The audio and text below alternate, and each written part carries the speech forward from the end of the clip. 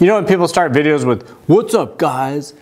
Boy, I think that makes you sound like a toolbox. So, what's up, guys? Yep, or this is your boy. Anyhow, my name is Dave, and this is the Best Tools by Bikes channel, also the Pin It Racing thing. Now, this is the only video that's going to be done on my 2023 300 XC, the new TBI bike. You want to know how much power it makes or doesn't make?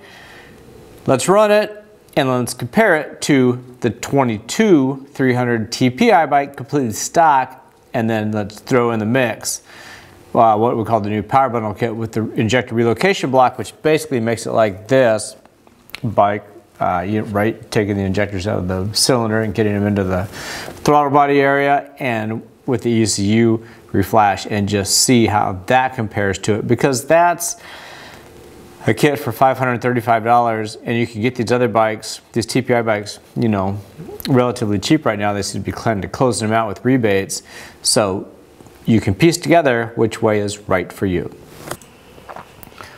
So here it is. The yellow line, that's the new 300.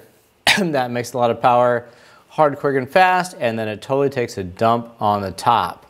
Now, considering the fact this other one is completely stock, not one thing has been turned or done, just fuel put into it, you can see how it pulls a lot further on stock, and this is the 22 TPI bike. Now we have lackluster here, but that can be fixed. So if you ride these things, you notice, they have an extremely light flywheel. They hit hard, fast. Compression's way too high on the thing. Ignition timing is way too high on the thing. That's why they peter off on the top. They're trying to keep them from blowing up, but the pistons hit the crankcases. They blow up anyhow. That's why you can't get any parts for them. So that's not a good thing. Now let's just throw in the mix what $535 would get you. That's not that. RCU.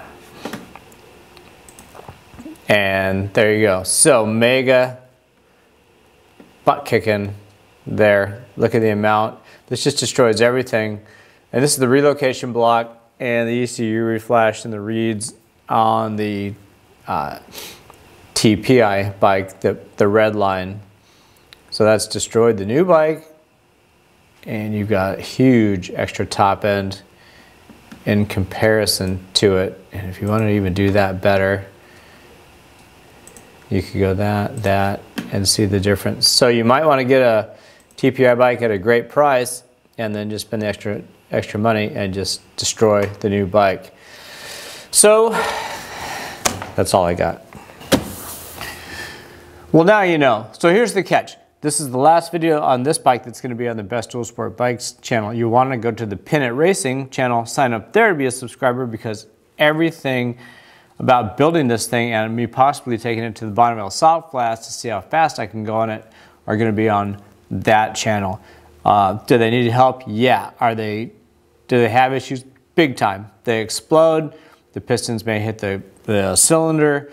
I'm sorry, the pistons may hit the crankshaft. At 9,000 RPMs, just scatter this thing all about. You've seen the pictures of, the top ends of these things just blown apart, cylinder heads blown off, so forth. There's reasons that happens, but we can fix a lot of that stuff.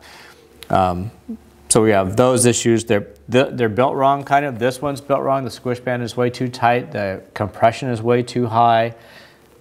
It was not put together, right? So let's go through that aspect of it. All these different codes and everything, let's get rid of that. We'll fix that. We'll do reprogramming. Injectors are probably better in a different place. There's a lot of issues going on with this thing. Anyhow, go to the Pin It if you're interested in learning how to fix them so you don't have a piece of junk for a bike. Well, thanks for watching. Subscribe there, and I'll see you soon.